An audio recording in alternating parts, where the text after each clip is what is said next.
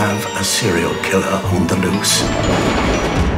The bedroom butcher, the papers dubbed him. The butcher only strikes late at night.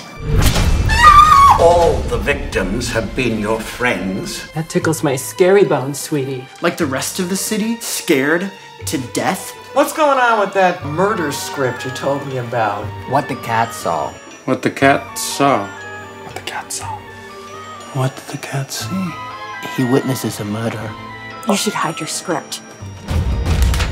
Wouldn't it be funny if your screenplay was directly tied to The perfect murder. Who does the guilty party usually turn out to be? Someone who understands crime scenes. Who do they think it is? An actor who's grilled detectives? Or a model who boinks detectives? Or a sassy esquire who dates convicts? Nothing wrong with living life on the edge. Or a former detective with a bitter axe to grind. How did you know? This is beginning to feel like the Orient Express. What happens when he doesn't take his meds? And the man who refuses to reveal his secret ingredient in what he calls his killer margaritas.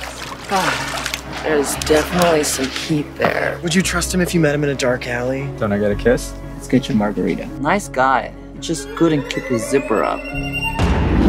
Where'd you get these? The police photographer. I slept with him.